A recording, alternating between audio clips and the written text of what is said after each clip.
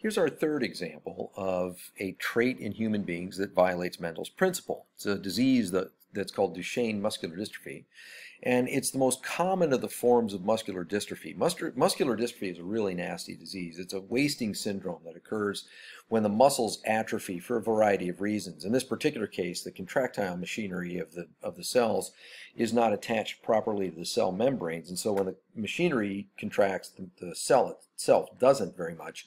And so the nerves don't sense the muscle contracting, and just like anything else in the human body, there's a use it or lose it proposition that you were born with, and that is if you don't use a muscle, it's going to atrophy. If you do use it, it'll hypertrophy and get bigger. But these poor people get to a situation where their muscles waste away to the point where they no longer can breathe properly and ventilate their lungs properly. The diaphragm gets really weak, but especially the intercostal muscles of the skeleton and the rib cage.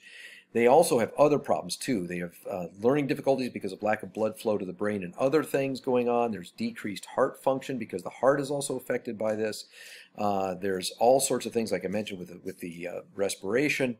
And it also, because the bones are not being pulled on by these muscles, they atrophy as well, and so they become brittle and very easily broken. So this is an inherited form of this disease. There are other forms of muscular dystrophy. This one, unfortunately, is one that children get from their parents, and it's very debilitating. Typically, the reason they're showing you a child in this picture is because this is about the age where they are devastated by the disease, and they rarely live much longer after this age that you're looking at here. Okay, so what is the pattern? Well, here's what we know. Suppose you have two healthy people, and they have a child with DMD. If that's all you know, you have two healthy people, have a child with DMD, I know two things. First, that kid's a boy.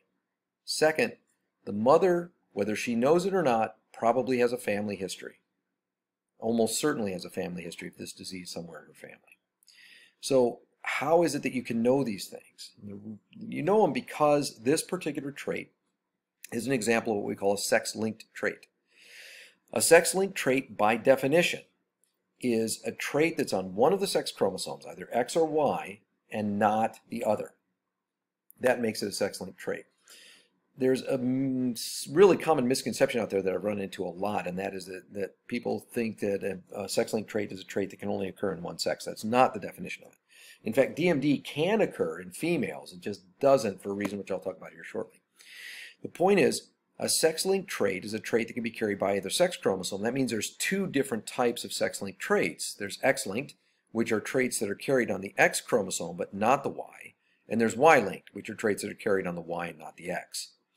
Now, X-linked traits are far more interesting from this perspective than Y-linked traits. Y-linked traits are very, very straightforward and very easy to follow.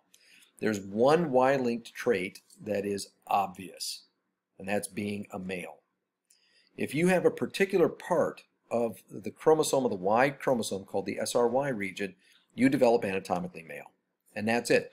So this is the thing. Y-linked traits are always have that property. Males can get them, but females can't. And I think that's one of the reasons why it is that people sort of get into this misconception that an X-linked trait means that only females can get it or whatever. That's not at all what's going on.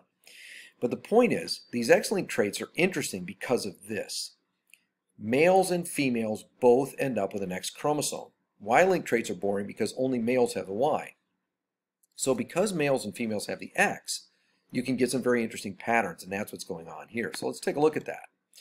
There are different alleles for this trait, and it's carried only on the X chromosome. That's what makes it an X-linked trait or sex-linked trait. So when we write it, we always write it with the chromosome X, and then we put as a superscript the gene. And this is to demonstrate that it's on the X chromosome. And I will insist that we use this notation. This is the proper professional notation for this. Now, notice I only use X and Y for these types of traits, only sex-linked traits. The other traits that we've been discussing, you don't put an X or a Y there because they're not on the sex chromosomes. They're on different chromosomes. Only use this notation for sex-linked traits. Okay, now there are two alleles. There's the allele that makes a normal, healthy muscle, which is D. And then there's the allele that makes this dysfunctional muscle, which is little d. Okay, so big D is normal, little d is bad. Okay, in this case then, that gives us a number of different types of genotypes and phenotypes. Here are the possible phenotypes. And in this case, because it's sex-linked, we have to keep track of the sex or the gender of the individual. So in this case, we could have a healthy female or a healthy male. And we could also have DMD female or a DMD male. Now remember, I said in the previous meeting I knew it would have to be a male was the child that had DMD, but it is possible, although again we don't see it, for a female to have DMD, because in order to get a female genotype you have two X's, and she could be big D, which would make her healthy. She could also be big D, which would also make her healthy, and she could be little d, which would make her DMD. Okay, now look at this, and what does this look like? Is this Mendelian dominance? Is it incomplete dominance? Is it codominance? Is it something else? What is it?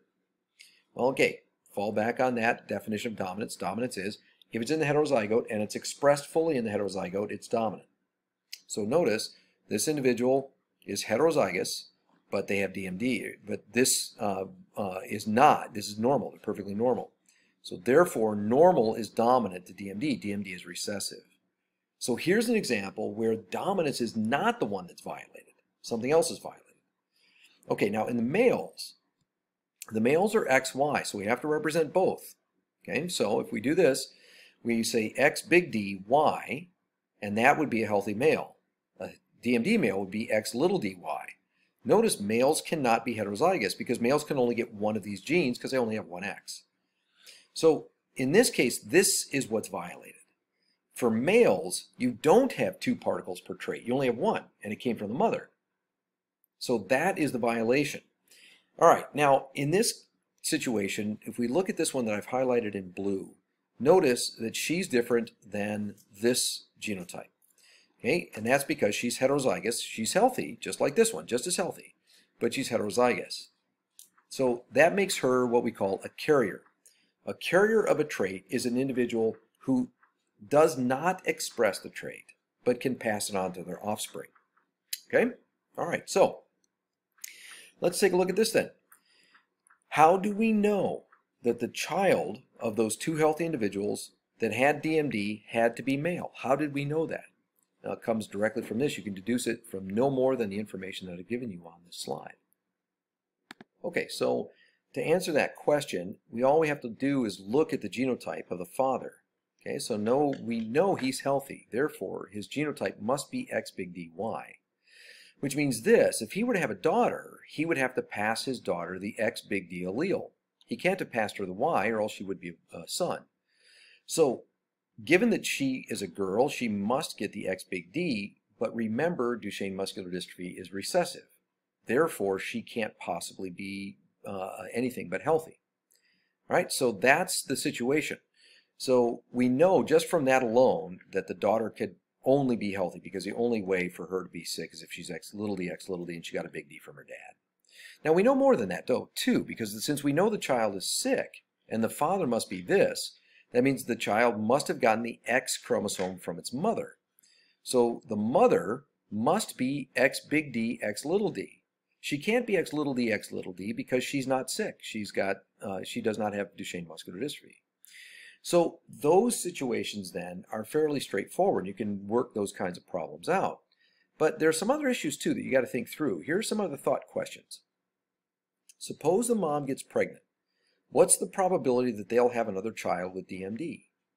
Okay, well, work that out. We know her genotype must be this. We know his genotype must be that. Okay, now if we do the Punnett square, we can work that out that way, or we can look at it this way. Half the time mom's going to give a big D, and half the time she's going to give a little d. Half the time dad gives a big D, half the time he gives a Y. So mom could get a big D for half the time, and dad could give a big D, in which case you have a healthy female a quarter of the time. Mom could give a little d, and dad could give a big D, in which case you have a healthy female a quarter of the time. So there's a half. Half of the kids are healthy females. Now, half of the time dad gives a Y and mom 1/2 of the time gives a D, so half times half would make X big D Y, which is a healthy male. Okay, so a quarter of the time the male would be healthy. Or you could have half the time the dad gives a Y, half the time the mom gives a X little d, half times half gives you X little dy a quarter of the time, and that's a DMD kid. So 3 healthy kids and 1 of them has DMD, so the probability would be 1/4. Okay, but now suppose we know that she has a girl. What's the probability now? Right? Well, if we know she has a girl, then we know the father had to have given that big D because he has to give the X to make the girl. And that then indicates that the girl is guaranteed to be healthy, so they don't have anything to worry about at 0. Okay, but suppose they made a mistake. And in fact, actually, when they did the original whatever analysis they did with ultrasound or whatever, and they discovered that it's actually a boy, not a girl. Now what's the probability? The answer is not 1/4, because now we know it's a boy, and we know that the father had to have given the Y. So that means then, since we guarantee that the father gives a Y, that happens with probability 1, so half the time it's going to be a healthy boy because the mom gives big X big D, and half the time it's going to be a DMD boy. So now the probability is 1/2. So we have to be careful to follow that through.